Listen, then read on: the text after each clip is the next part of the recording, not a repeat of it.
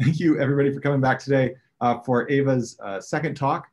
So again, this is part of the Steenbock lecture series, and these are held in memorial of Harry Steenbock, who was a professor here at the University of Wisconsin-Madison. Through his work on vitamin D research and patenting that intellectual property, he raised a fairly significant amount of money to help found the Wisconsin Alumni Research Foundation, which has provided the funds for this lecture series. So these funds include the Steenbock Research Lectures, as well as funding for the Steenbock Library, endowed professorships, and startup funds for new professors. So we are thrilled to welcome back Ava Nogales for her second talk today. I'm going to briefly reintroduce Ava, hitting a lot of the points that we talked about yesterday. So she did her PhD at Keele University in the UK with Joan Bordis. She then did a postdoc at the Lawrence Berkeley National Laboratory with Kenneth Downing. And then she became an assistant professor at UC Berkeley, where she has remained since. She is currently a full professor of biochemistry, biophysics, and structural biology at UC Berkeley, and a senior faculty scientist in molecular biophysics and integrated bioimaging at LBNL. She is a member of the National Academy of Sciences, a Biophysical Society Fellow, and a Fellow of the American Society for Cell Biology. So we are thrilled today for Ava's talk, Regulatory Mechanisms of Polycomb Repressive Complex II in Gene Silencing. Ava.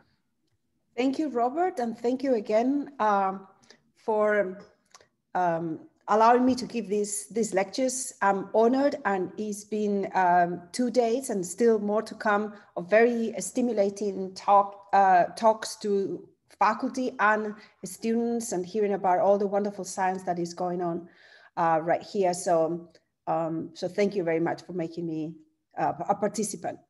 So yeah, today I'm gonna tell you a second story within the theme in my lab that concerns gene expression regulation.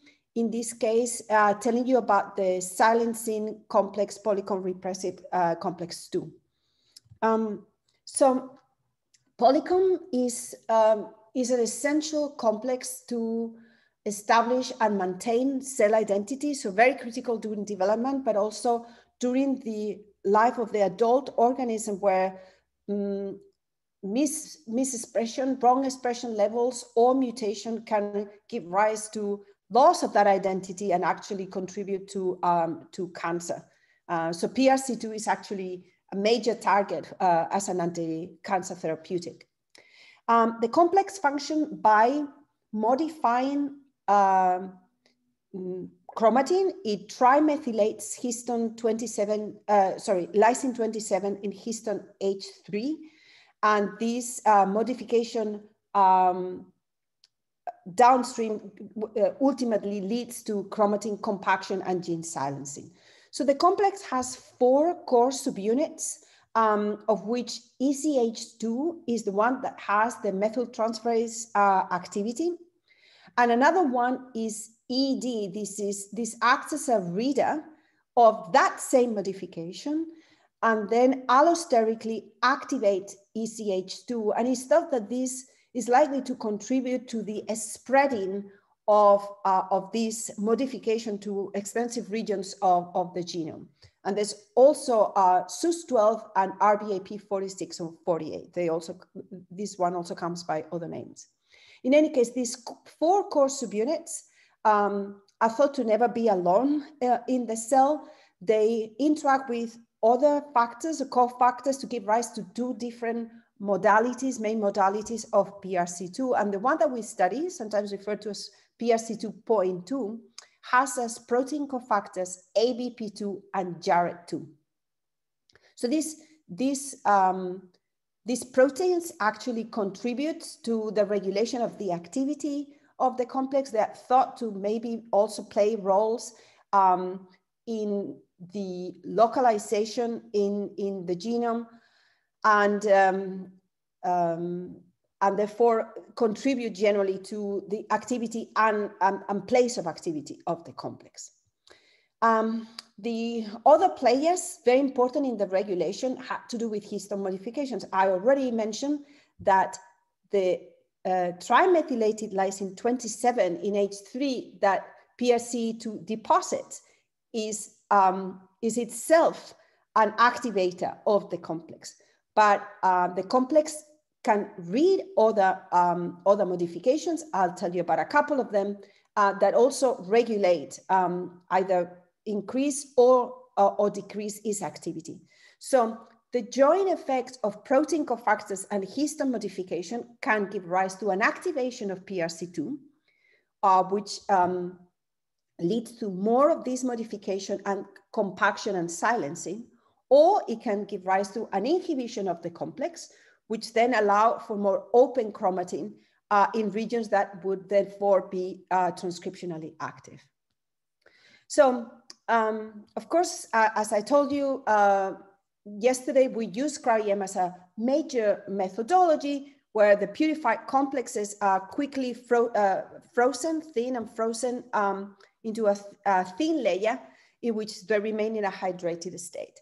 I have to tell you, when we started working on PRC2, PRC2 was too small to be studied by cryo-EM. It's 300 kilodaltons right now, is laughable, but at the time, it was really borderline of what was considered to be doable. So when Claudio Ciferri was a postdoc in the lab, he now heads the structural biology department at Genentech here in the Bay Area. He actually started the studies in PRC2, and he overexpressed the 4 core subunits in insect cells, and he found that the complex was really, really flexible, and we consider it untractable for structural studies. But of course, he knew about these cofactors, and what he did was to add one more protein, and that was ABP2, and this had a significant effect in the stability of the complex. I'll show you why in a minute. And he used negative stain to characterize it, and he was able to obtain a very lovely structure at 20 angstrom resolution. Now, if you look at the schematic of the structural domain in the different subunits, you will see that both ED and RBAP48 are WD40 domains that at 20 angstrom resolution look like donuts. And there were 2 of those in the structure.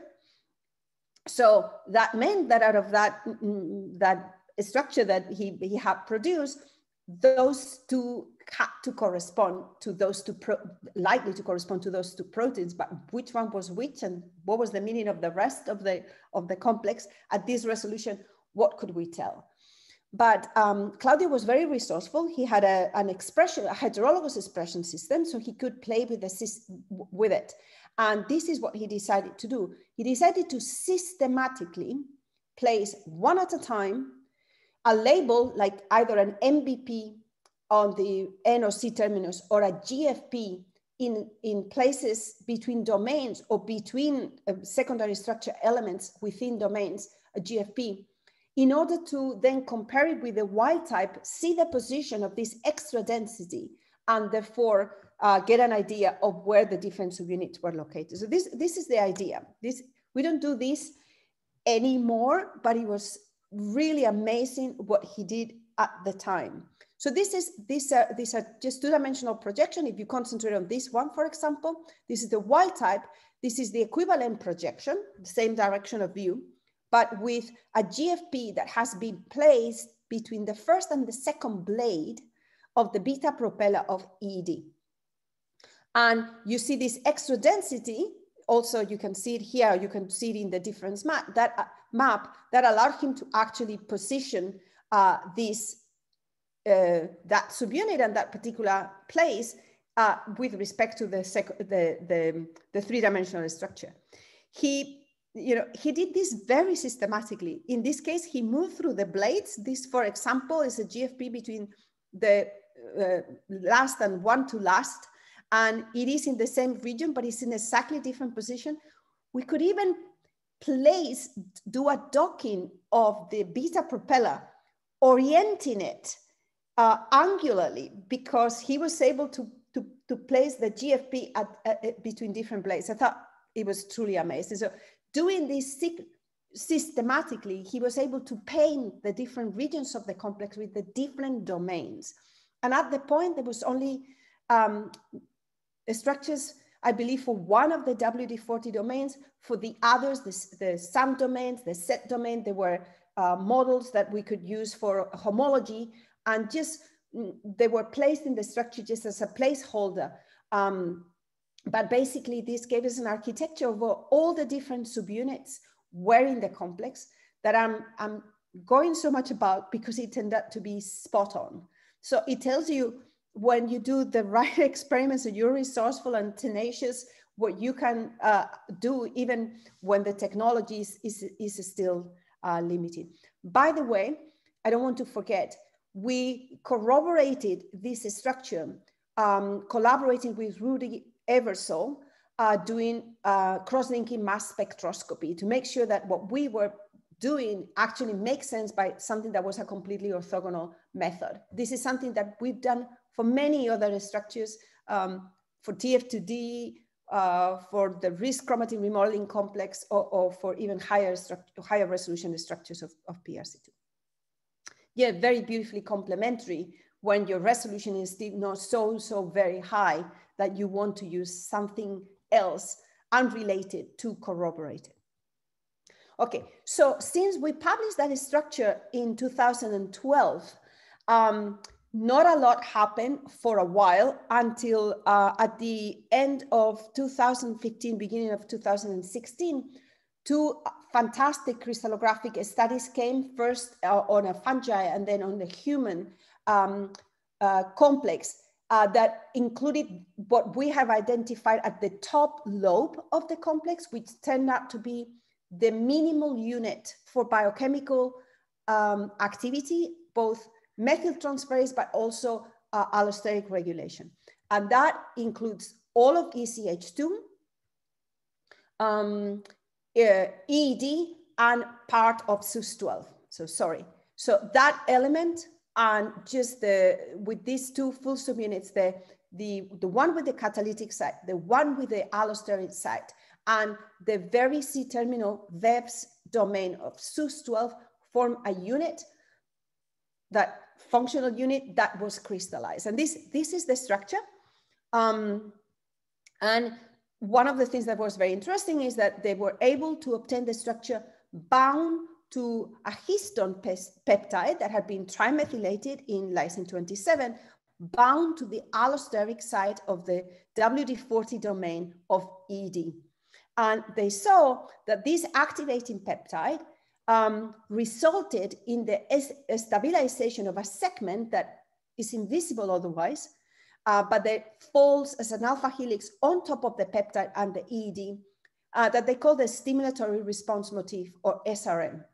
And this in turn interacts with one of the helix in the set domain and give rise to an optimally structured active site to receive a peptide and modified in the active site. Okay, so this was the structural information that we have at the time.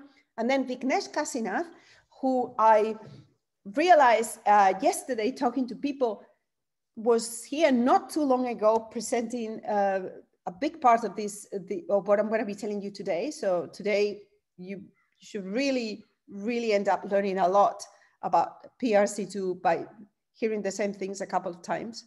So Vignesh decided he wanted to get the full complex, and the full complex meaning the full PRC 2.2 with the two activators, ABP2 and JARET2.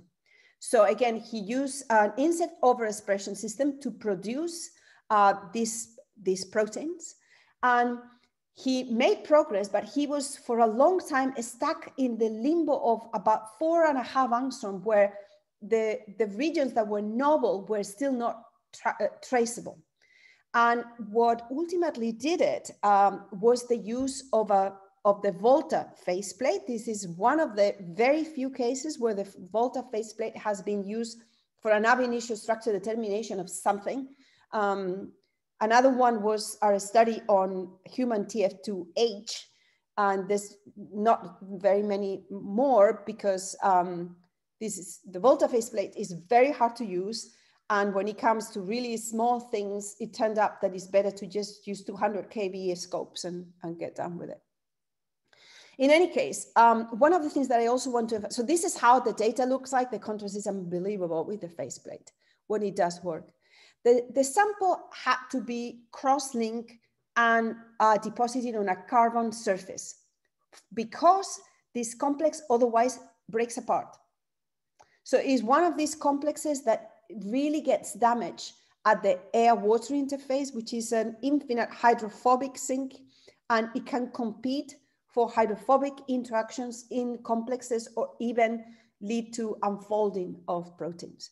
So we had to both cross-link it, and we use BS3, the same cross-linker that we use for the mass spec studies, in very, very small amounts, so very lightly cross-linked.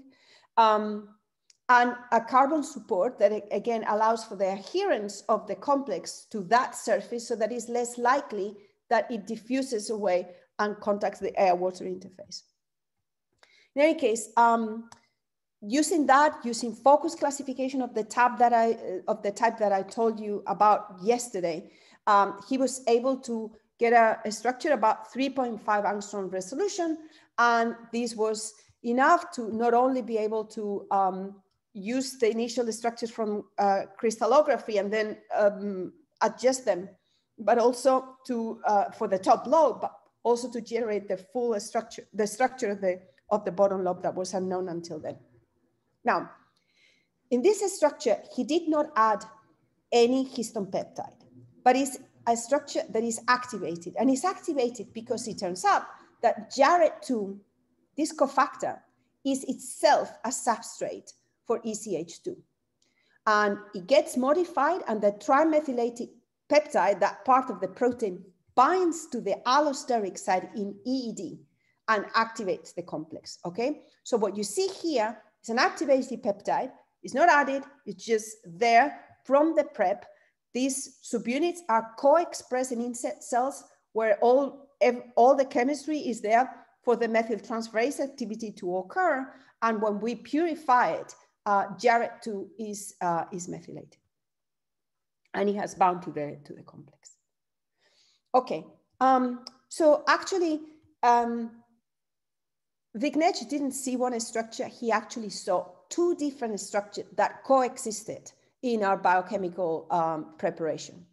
And these two states differ on the position of this domain, which is the SUN domain that comes after the SUN binding domain, this helix, this SBD helix, that can be either straight or bent, and when it's bent, the SUN domain tucks in, and when it's not, is sticking out. So this is an orthogonal view of that. To tell you also that here you see the SUN domain down with this helix bend. What you see here in magenta is the stimulating peptide that in this case comes from Jarrett2. What you see in yellow here is the SRM that is being stabilized and has folded. And I'll tell you in a second, but the active site is in an active conformation. So these are just details of the peptide and the trimethylated lysine surrounded by the classical hydrophobic cage, being recognized by this hydrophobic cage. But in addition, he sees this structure, this extended active conformation with this helix straight, the sand one in the breeze, and it does have a stimulating peptide, but we don't see the SRM. So the SRM is not folded over the peptide. However, the site is also in an active conformation. In any case, this is the same region where you can, again, see the activating peptide. So this is telling us that there's an equilibrium between an SRM that is folded and unfolded, and somehow under our conditions, it seems to correlate with having this region up or down.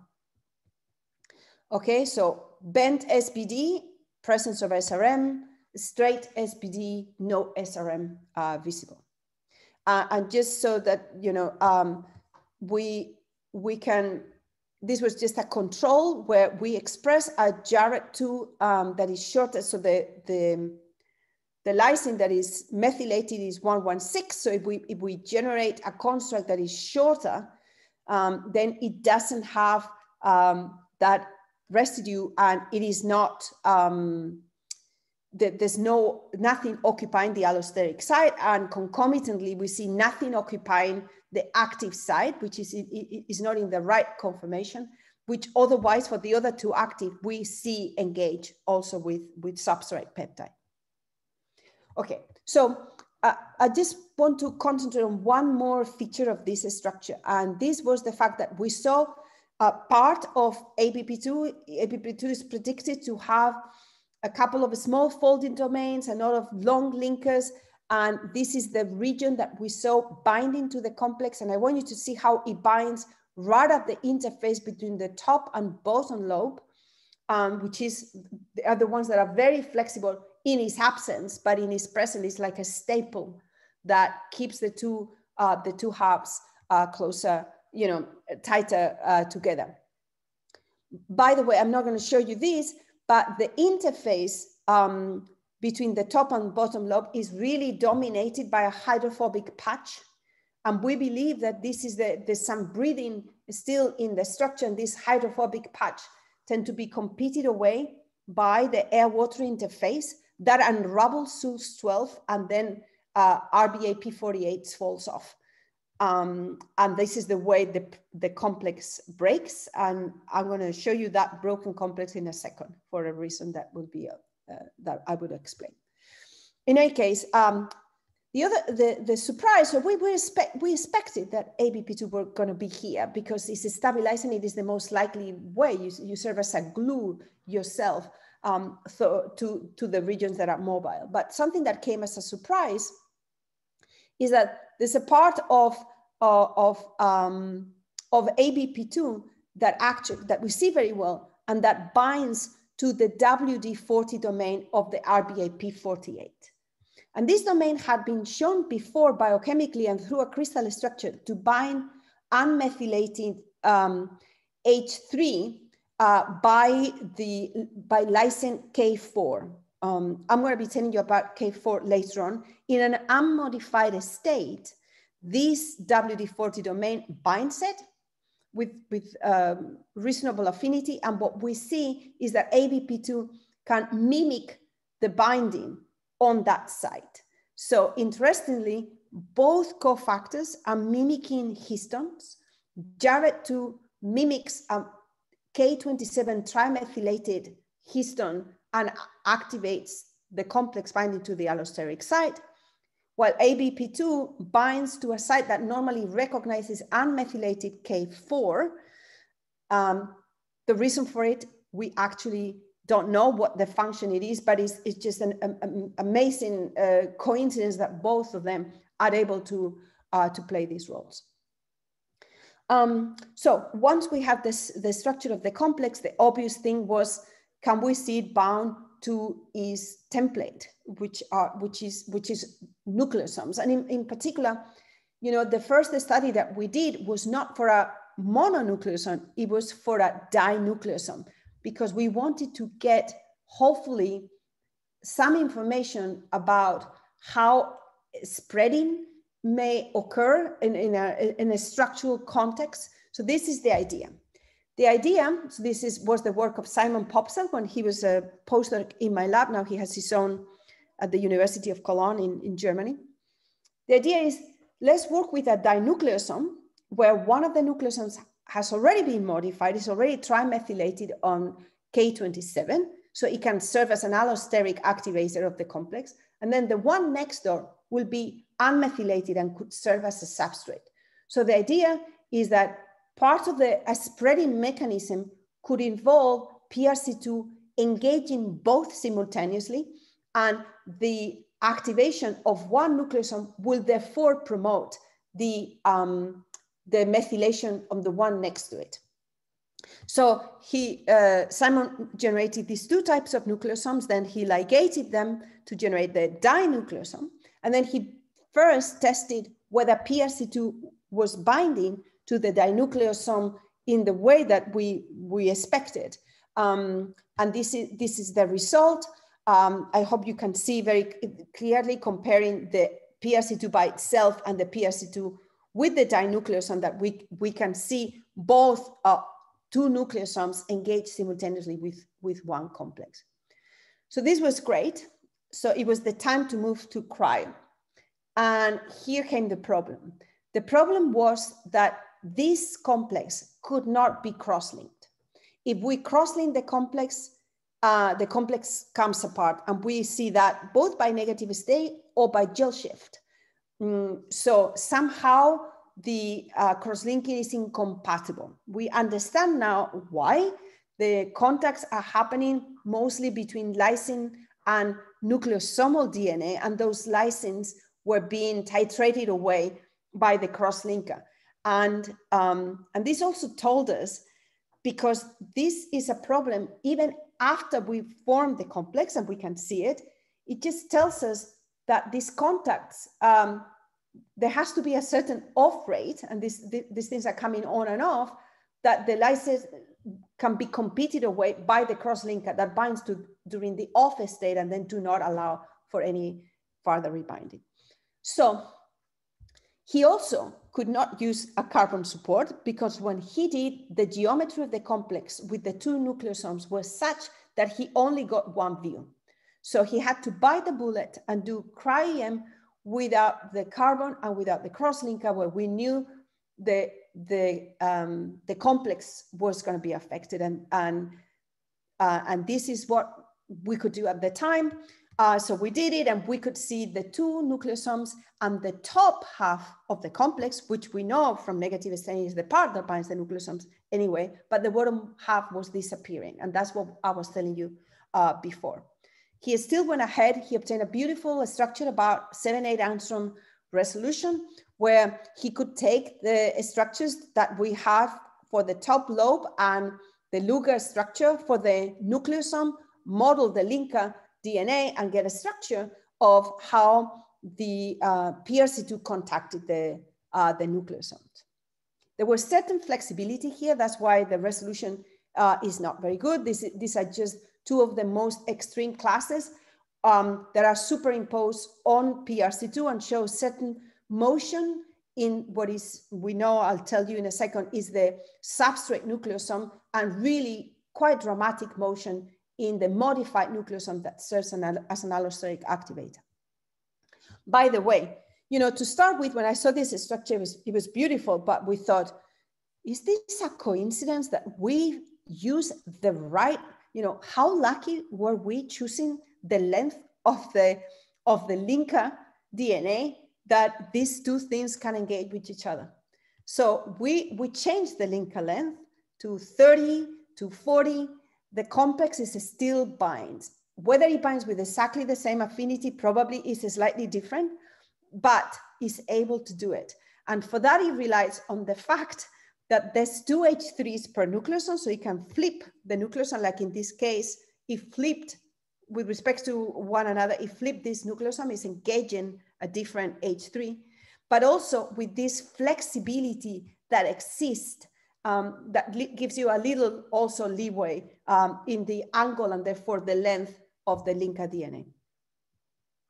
So how are these two nucleosomes being engaged? So first of all, let me tell you about the tails, because that's how we know which one is which and they're doing what we expect them to do. This nucleosome is the modified nucleosome. We can see the modified tail bound to the allosteric site. By the way, this is a 5 subunit component. There's no Jarrett2. ABP2 is there, but Jarrett2 is not there. In this case, Jarrett2 is not the one that is activating the complex. It is the modified nucleosome that is activating the complex, okay? And on the other hand, we see the nucleosome and we see the tail making it all the way to the active site in the set domain. But most of the binding energy doesn't come from the tails. It comes from interacting with the nucleosomal DNA. So this is how the nucleosome, and I'm just showing again the range of motion at which it can be engaged, is pivots with respect to the contact point. The modified nucleosome interacts with the ED and with this SBD, this long helix that then leads to the SAN1 domain. Remember this is a straight helix. This helix is straight, in a straight form, engages this nucleosome. It would not have the same contact if it was bent, okay? On the other hand, it was in the previous slide, the SRM, I want to show you, the SRM is perfectly stabilized. So this is a mixture, in the presence of a nucleosome, this is a mixture of the state that we saw before, one with a straight SBD and a SAN domain that is up and detached, but that has a stabilized SRM. Okay, sorry. And then, so that's the contact of the allosteric nucleosome, the one that activates. This is the substrate nucleosome that is proximal to the set domain and where the DNA is being contacted by the CXC domain proximal to the set domain within ECH2. And in both cases, there are very nicely defined positively charged regions that interact with the two gyres of the nucleosome in the case of the allosteric pre-modified nucleosome, and with the two, you can follow nicely the two strands of the one gyre of DNA that interacts with next to the active site. All right. So this was great. It was a medium resolution structure that we could interpret with previous either crystal structures of our own. But there was one element that was unexplained. So if you turn this around the way I did, there is an extra density that sits on a really prime position between the PRC2, the ECH2, the nucleosomal DNA, and the histone tail in its way to the active side. And this density is shown at two different thresholds. One that shows the density is very strong. The second threshold in white is so that you can see more or less the path of the peptide of the histone tail.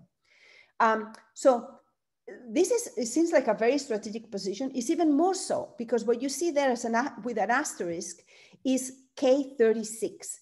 This is another lysine that gets trimethylated by a different complex and is inhibitory, had been shown to be inhibitory for PRC2 activity. So what is that? I'll get to that in a second. All right, so, but I want to go back to this issue of the histone modifications. So there's modifications that are associated with active transcription that are inhibitory to PRC2. That's trimethylation of K4 and trimethylation of K36. These have been shown in the context of the core complex, which is, by the way, very poor, have very poor enzymatic activity, to be inhibitory. On the other hand, there is the H3K27 trimethylation, the self modification that is actually allosterically activates the complex. And there is another modification, which is the monoubiquitination of lysine 119 in histone H2A. This is a modification that is introduced by the other major Polycomb complex, Polycomb repressive complex 1. And once this modification is introduced, PRC2 has been proposed to be recruited by that modification to modify sites in the genome, then deposit the modification that I've been telling you about. And this is itself recognized by a slightly different form of PRC1 that then gets further recruited to the site. And it's thought that that PRC1 has the capacity to itself contribute to the condensation of chromatin. So we decided we wanted to look at these mononucleosomes bound to this monoubiquitin in the context of the cis subunit PRC2. But we wanted to be able to do better than we have done in the past where the lack of cross-linking really got rid of the bottom lobe of PRC2, sorry. So this is what we did. So Simon and Vignesh got together and were successful at implementing a methodology that had been pioneered by Bob Glaser at UC Berkeley and tested with ribosomes by Jamie Kate at UC Berkeley. And this, the idea here is to use a streptavidin, a 2D crystal streptavidin monolayer to bind your complex. So this is the concept. The concept is that you have biotinylated lipids in a lipid monolayer where they are kept fluid.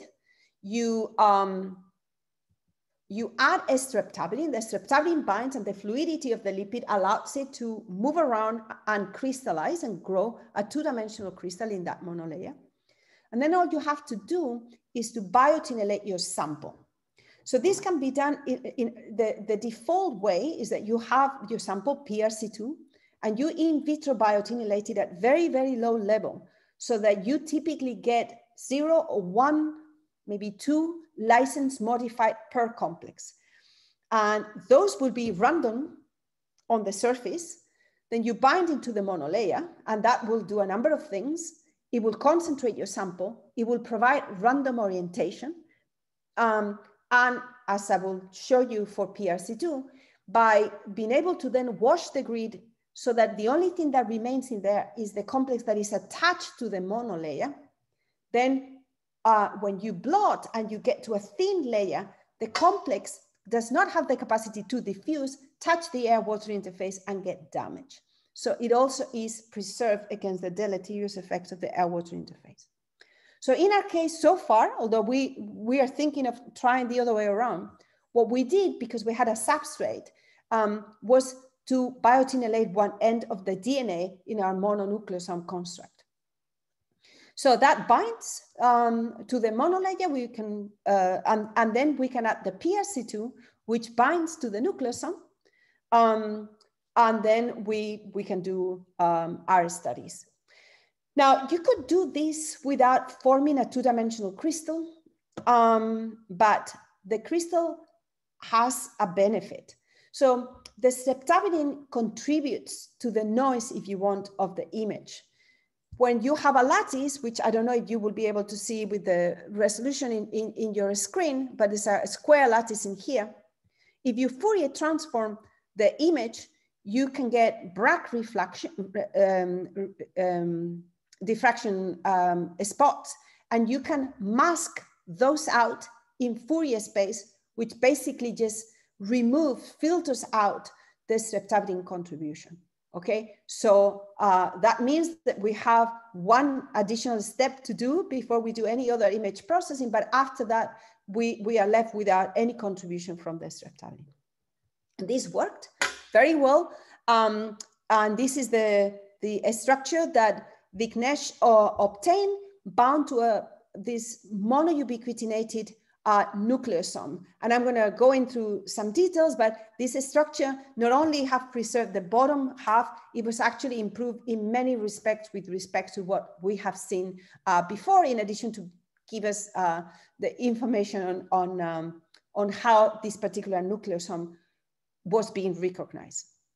So some of the features that I will mention, some of them very quickly. So Vignesh was able to extend the part of ABP2 that was modeled to include a region, an extension that includes the highly positively charged KRRR motif that Danny Reinberg had identified as being involved in DNA binding, and in fact, it binds to the linker DNA extending from the nucleosome and is stabilized enough that we can see it. But then, so that's what I just told you. The other one is this mysterious density that is present when the complex is bound to a substrate nucleosome, but was not present in our cryo-EM structures, not present in the crystal structures than before in the absence of nucleosome. And we refer to this helix as the bridge helix because it bridges across from the set domain, the DNA, the nucleosomal DNA, and the histone tail itself. So this is a helix that therefore is unstructured and invisible in the absence of nucleosomes, but it falls and contributes to the interaction with the nucleosome in its present. And there are more interesting things about this bridge helix, and is that it includes at one end 2 lysines in ECH2 that are automethylated. So this automethylation has been shown to contribute to the activation of the complex. The methylation occurs in cis, the activation occurs in trans. So that it occurs in cis, I think the structure explains this end of the helix is very close to the active site. And when the helix is unraveled, it will perfectly reach the active site and be methylated. So the methylation occurs previous to binding to the nucleosome, but then, and in fact, by the way, the mass spectroscopy shows that our sample is automethylated in those lysines. So they're right here. How they activate in trans should be next chapter. Maybe I can come back in real person and tell you about that next time. Okay, and then one thing that we finally see really very clearly before we saw not so clearly is the path of the histone tail all the way from the core of the nucleosome into the active site, all the way to the lysine 27 that is into the active site, and a little bit beyond. So all of this is very stable in the complex. There is a path of residues that basically channel this very extended form of the tail right into the active site.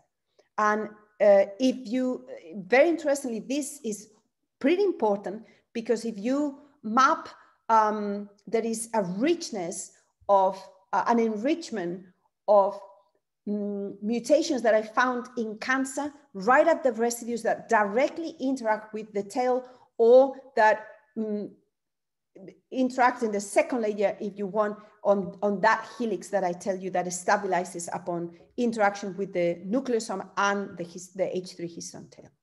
Very cool. Now, but what is special about this particular sample is that it was monoubiquitinated. How is the monoubiquitination recognized? And the recognition is done by the 2 cofactors, both JARET2 and ABP2. So in here, the purple, so ABP2 we see in pieces is a very extended protein with very long unstructured region. So we see the peptide that is activating that I told you about. We see another that interacts with ABP2 right at the neck between the top and bottom. But now we see this region, which corresponds to very close to the end terminus of the protein that is involved in binding the nucleosome, the ubiquitinated nucleosome. So it had just a little before our structure came out, it had already been identified through biochemical analysis that there was ubiquitin interaction motif in this region. We see that it sits sandwiched between the ubiquitin and the nucleosomal DNA, but we see that the interaction is extended. There is a second helix, I'm gonna turn it rotated, that extends from that and that actually binds over the infamous acidic patch on the histone core. So this extended region is the one that is involved in binding to the ubiquitin and also binding to the histone core. Remember that otherwise, all the other interactions that we have seen before involve binding to the DNA and the histone tail, but not to the histone core itself. But there's another interaction that happens on the other surface, but for the other H2A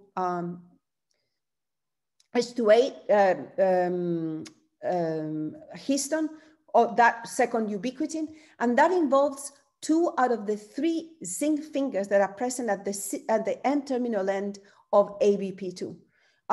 So again, they bind wedging between the ubiquitin and the histone surface, but in this case, not the acidic patch, but one that has a mixture of positive and negative charges. Okay, so those are the two interactions that contribute to the recognition of the ubiquitinated nucleosome, a mark that is inserted by the Polycomb repressive 1.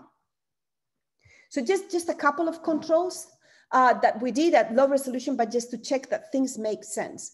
One thing is, you know, that we did not see interaction with the histone cores in the absence of ubiquitin, although there are regions that are binding to these patches on the histone core. So if we remove the ubiquitin and we look really, we don't see density for the cofactors on the histone core. So you need that, the avidity that is provided by the presence of ubiquitin to zip those extra regions and bind to the nucleosome. Without ubiquitin, those interactions do not exist. This is a different type of control. It's a control in which we remove the N-terminal region in JARET2 that binds to the ubiquitin. So everything else is in there. The activating region is there, but you don't see the JARET2, but also you don't see the density for the ubiquitin. The ubiquitin is the most flexible part in the structure. Without the JARET2 is so flexible that we don't see it. The one on the other surface that interacts with ABP2, that one we see, but if we remove the contribution of JARET2, that particular ubiquitin is no longer visible due to mobility. So those are a couple of controls. Okay, so now that we have these structures, and that the recognition of ubiquitin is done by the cofactors, we thought we will do some activity assays because there had been contradictory information about whether ubiquitin, that monoubiquitination, was activating or repressing the complex. But just like for the truly repressive marks, the K4 and K36 trimethylation, those experiments had been done with core PRC2. So we decided we will test activity for different complexes and with different modifications. So this is what I'm going to show you now.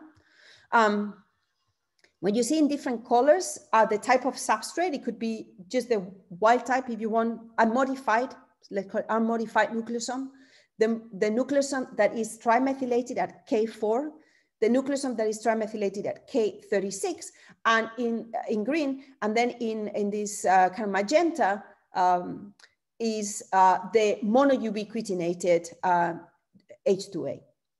Okay, so you can see that if you use the PRC2 core, first of all, it's a very poor substrate no matter what, but there is a significant, statistically significant decline in activity in the presence of these two modifications. The places of the ubiquitin doesn't do anything.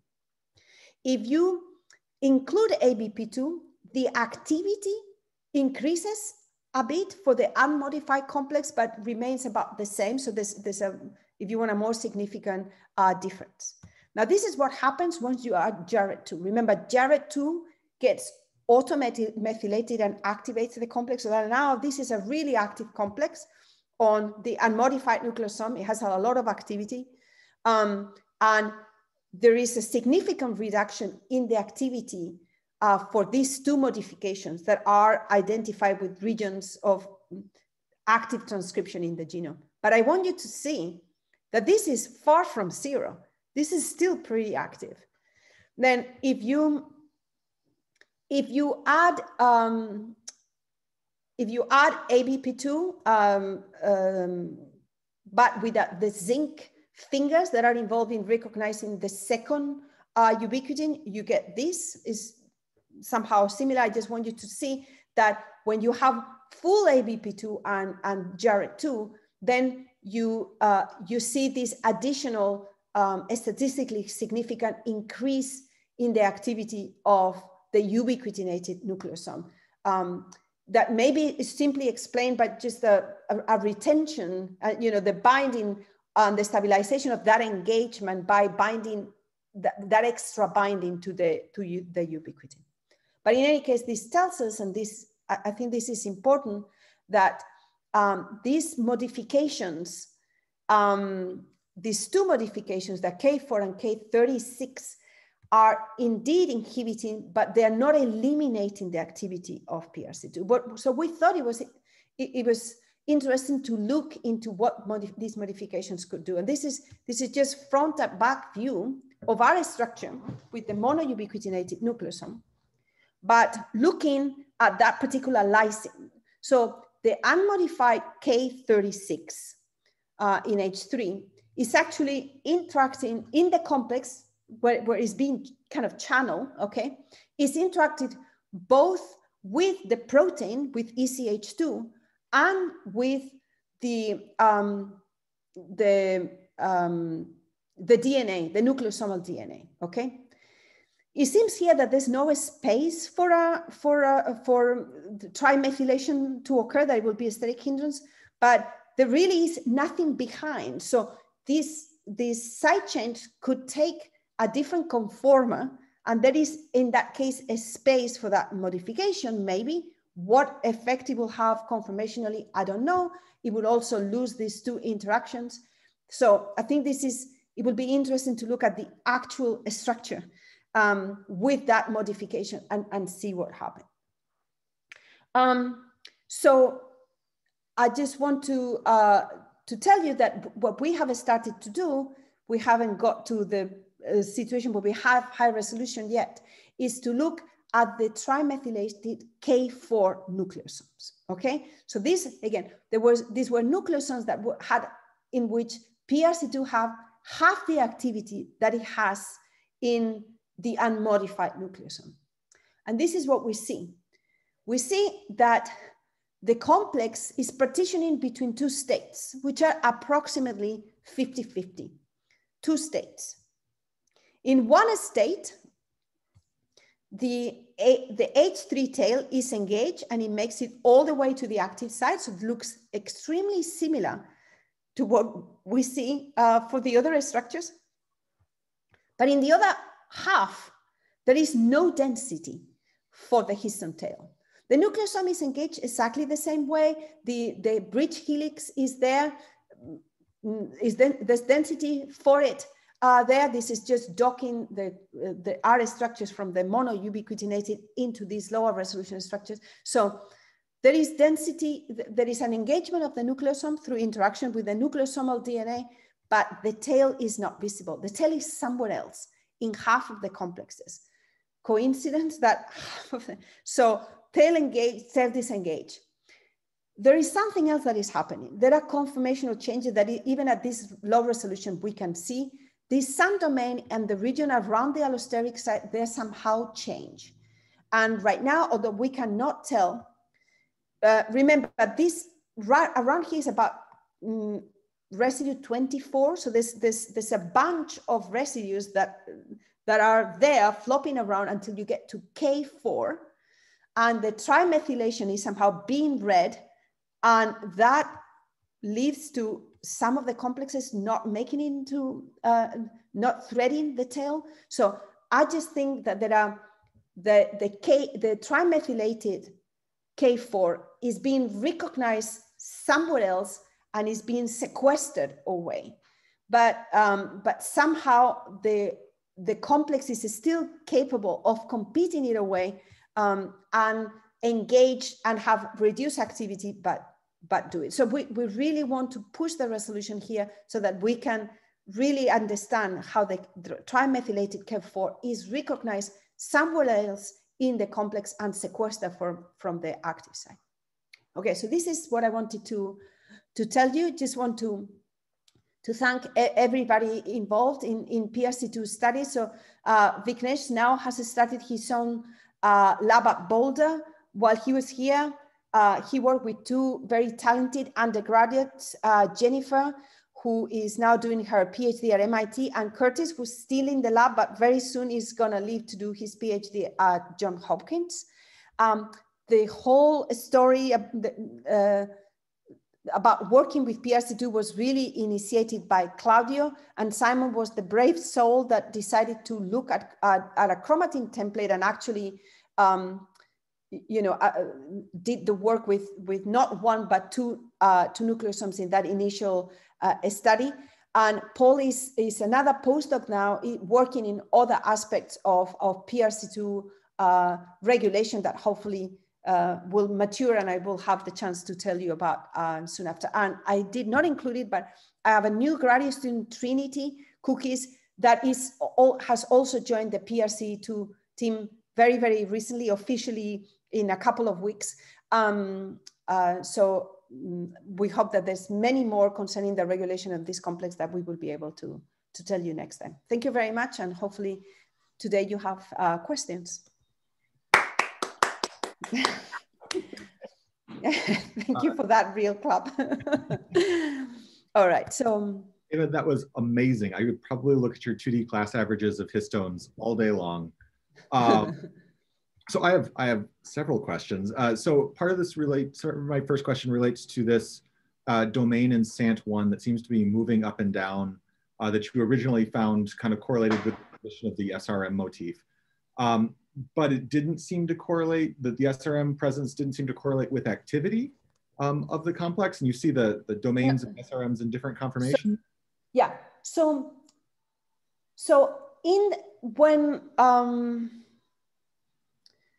when we work without an allosteric nucleosome, the most occupied state is one in which the SBD is bent and that SAN1 domain is tucked in. You can see right here in this particular structure. Once we have so what we saw in the APO, which had been activated by JARET2, is that this was partitioned between two states, and that the SRM could be there or not. So it may be that whether you activate with the H3 or you activate with the H3 in the context of a nucleosome, or you activate with JARET3, those three give you different states. But I think what we see in the case where we don't have nucleosomes and JARET2 is we can see that that capability of bending exists and is part of the conformational landscape that can be, if you want, utilized to regulate activity, or maybe regulate even the interaction of PRC2 with other things that we haven't started looking into, like RNA, for example. So that change occurs. It is important in the context of an allosteric nucleosome to contribute to the binding of that nucleosome. It doesn't seem to be of any, much relevance in the context of activation via JARET2. And that SRM, this yellow thing that I'm pointing at right now, that we thought was absolutely essential to have an active center in ECH2 that works, is not the case. Because in the structure, we see something that is engaged with a tail. I mean, all activity assays, whatever activity we see, in cases where we have a mixture, it's very hard to distinguish one versus the other. We would have to really go and dissect it using mutations and things like that, where we can make one conformation disappear and see what effect it has in activity, because all the activity could be coming from one of the sites. But just based on the structure, even with that SRM in place, we saw an active site that was fully engaged with peptide. So, I think it's very cool that there are these elements that can exist in different conformations and that can be relevant or not for activity in different contexts, and that allows you further layers of regulation, I think. Our next question comes from David Brow. Is binding of PRC2 mutually exclusive with H1? No, no. We've done that. We haven't published it yet. No, it's not. So you don't have a structure for it, I take it? We have a very low resolution structure, but we can see the H1 on PRC2 bound to a nucleosome. Yeah. And does that make sense with the structure you have without H1? I mean, can you figure out how it fits in?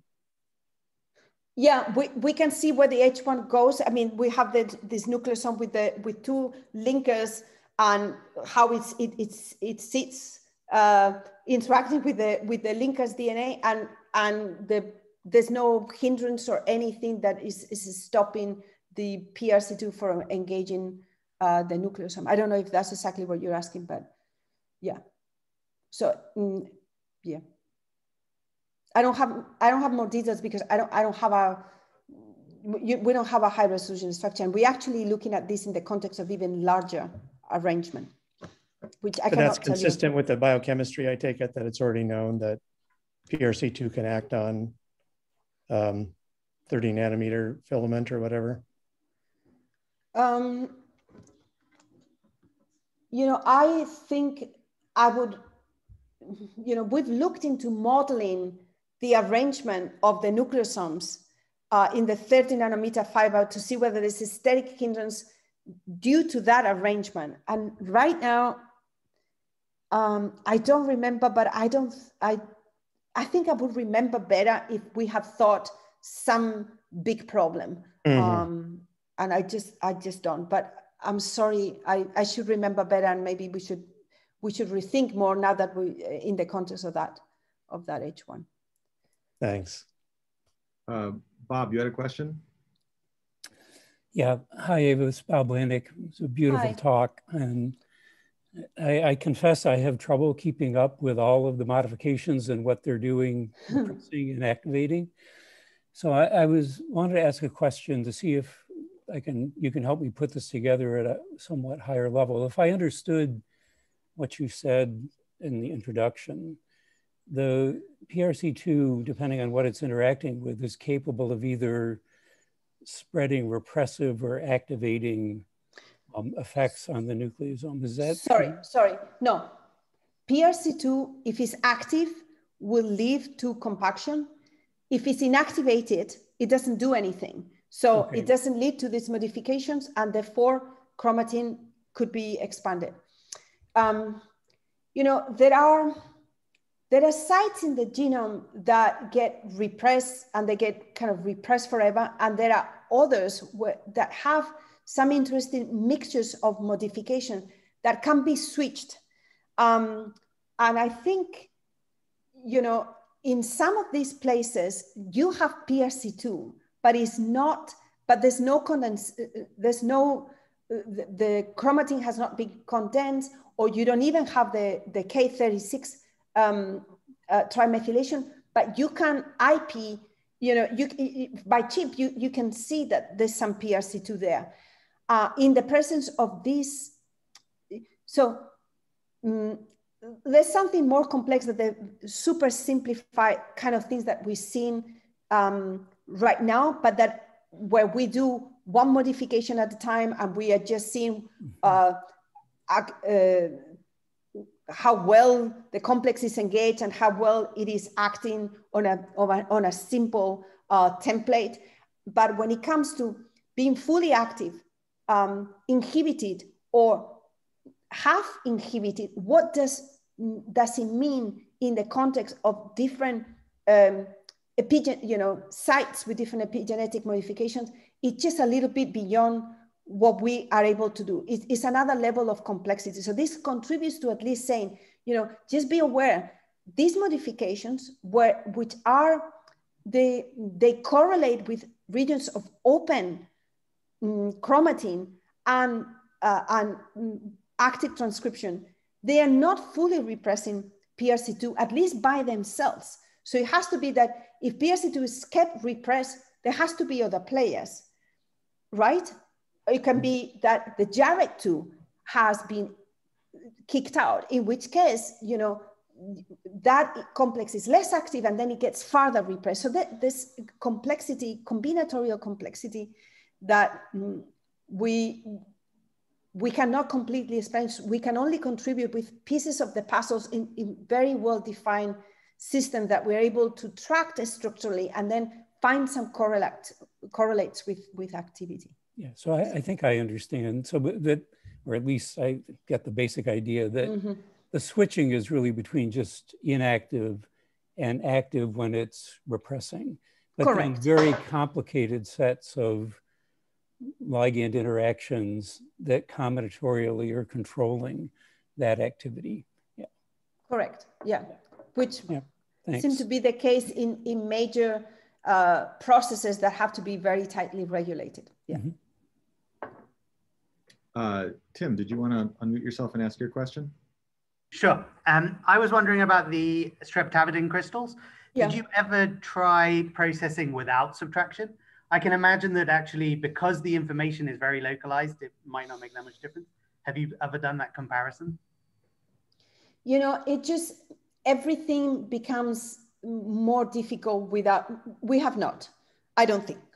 Sometimes we try to do it, we don't do the removal right, and we have issues. So that because of that, we think that not doing it at all will be even worse, but I don't think we've ever tried. We have to do this even before we do the movie alignment of the frames. Okay. That's interesting, yeah. Yep. All right, two more questions. John, did you want to ask your question? Yes, Ava, I thoroughly enjoyed that. Thank you very much. This is John Deneau. Quick question about, so in the context of your dinucleosome, do you have a sense of the relative affinities between, say, the weakest complex binding to the tightest complex binding, that overall affinity? And I'm asking that because how do you envision spreading occurring?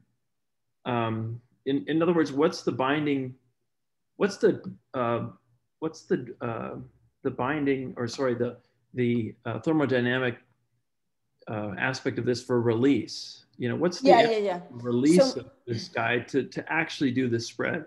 I can see the read-write mechanism, but could you paint a little picture about that? Right. So we don't have any direct information on and off rates on mononucleosomes, dinucleosomes, nucleosomes with different modifications, the on and off of the nucleosome versus the tail, things like that, we don't. But I can tell you from the failure of our cross-linking experiment that these complexes are not very stably bound to the nucleosomes, that they're coming on and off. That's why the competition can occur through the cross-linking, even when we have preformed complexes. It makes sense. No enzyme ever wants to bite and grab onto the substrate. So, what I envision, these complexes are constantly coming on and off, but what we can tell is that the complex has the capacity to engage two nucleosomes that are consecutive to one another. If they happen to be in that encounter occurs so that the active, a modified complex, a modified, nucleosome is engaged by the allosteric site, that will activate and allow him to modify the nucleosome that is right after. It also tells you that binding to one nucleosome will favor binding to the other. So binding to the allosteric will favor, because of the geometry, binding to the substrate. Binding to the substrate favors binding to the one next to it if it's modified, especially if it's modified. So, so in those molecular encounters that have to always happen between an enzyme and its substrate, there is the possibility of doing two contacts that are geometrically favoring each other in that respect, but also that result to activation. So that's how, you know, I think the spreading is favoring two ways, because, but, you know, it could have been different, okay? It could be that, you know, this has to be better than just adding modified tail to a mononucleosome, right? Because it's not just the allosteric activation of the active site, it's the geometry favors the engagement of the substrate when the other one is engaged too. So there's a contribution that comes from, the proximity of the tail, but also the sheer geometry of engaging in the context of linker lengths that are of the type that we see in our genome, Okay, so there is a match in the dimensions of the two binding sites for the two nucleosomes and what the linker DNA tend to be in our genome. So that's how I envision it, having this double positive effect that will favor the modification of a nucleosome that is next to one that has already been modified. Thank you. I don't know if you're very convinced. I cannot see your face. So. Oh, so you know, it still comes to release, right? So it has to release. Mechanism, you know, so what is the binding energy for release? It has to release. So the one thing that we cannot get, so one of the things you have to realize, in our, when we freeze our sample, you know, there are some complexes that are without nucleosomes and nucleosomes that are by themselves. In addition to the complexes, there's an equilibrium. We don't look at the ones that are just nucleosomes because the nucleosome structure is known. We don't look at the PRC2 because we've already solved that one. We concentrate on this, but there's an equilibrium, okay? So that even though we try to purify the ones that are bound with the washes that we saw on the grid, there's an equilibrium. This thing is coming on and off. I don't have rates. The rates, we have to do different type of experiments. Yeah. And there are rates that go beyond engaging the nucleosome, have to do with engagement of the tail, and then the catalysis of the reaction. And these things, how do they match? How much, once you grab the nucleosome, how many opportunities do you have to thread the tail? How many during the on time of the tail can you modify or not? And then it's the mono, di, and trimethylation, which are three events that have very different kinetics. We have not looked at the kinetics yet. We have a structural framework to start thinking about it, but we have not done kinetics. That's good entomology to be done, clearly, yeah. Absolutely. Thank you. Yeah. So this has been a great discussion. Unfortunately, we have to rush Eva into another meeting. So let's thank Eva again for an outstanding presentation. If you did have other questions, I'm sure Eva would be happy to answer those by email. So thank you again, Eva. And thank you everybody for coming. Thank you all for having me.